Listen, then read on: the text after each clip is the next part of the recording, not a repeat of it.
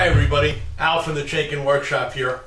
I want to show you one of my works in progress, just to give you an idea what I like to do and how we do it, and what woodworking means. I really like a good cup of coffee, and I like K-Cups. They're convenient, they're quick, and you get any flavor coffee you want. Even decaf if coffee's kind of making you jumpy. So one of the problems with K-Cups is that they're not recyclable. You got 4 components to it. You got the coffee, you got the lid, you got the little filter, and you got the little plastic cup. All of which just go tossed in a landfill. And they take forever to degrade. Since everyone does source recycling here, and I'm in Maryland, I don't know where you are, but I'm sure it's a good thing for you to do. I figure the best way to do this is to build a device which can allow you to dissect the K-Cup, take it apart, break it down into its core components, and then you can keep going. You can, for about 50 bucks, buy a box from Amazon. I'll put the link down there for you.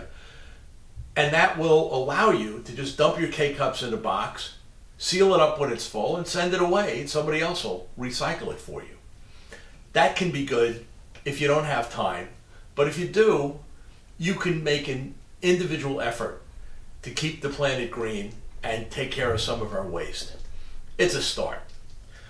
So what I did is I made something very simple. The concept is a board with a hole in it, so that you could take the K-Cup and you could take the coffee in it after you cut off the lid, just go like that, and away it goes. All of the coffee goes through the hole into a little container. In this case, I have a container that has a plastic bag in it. So when it's full, like here's about 2 weeks worth of coffee, you can take it and you can just seal it up and bring it to a friend who gardens, put it out with the compostable waste, or sprinkle it around your houseplants. They'll appreciate it. Coffee is grown in volcanic soil, and let me tell you, it's very rich. It makes a great compost. Roses in particular really like the acidic coffee. So that's my gardening tip from a guy who does not have green thumbs. In any case, this device, like I said, it's a work in progress. It's a dollar store container sitting below a board with a hole in it, with a lip around it so that the coffee doesn't go everywhere. And it's very simple. All you have to do is take a knife, cut away the top carefully, pound out the grounds, and then rinse it off in the sink so that you could pull off the paper filter when it dries and separate it into its K-Cups, paper filter and lid, and dispose of them appropriately.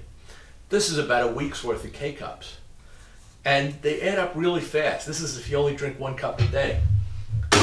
Right into the recycling bucket. No need to put it into a landfill. If you're really concerned about the environment, especially if you like fresh ground coffee like I do, you get one of these little recyclable cups that's a permanent filter for a Keurig.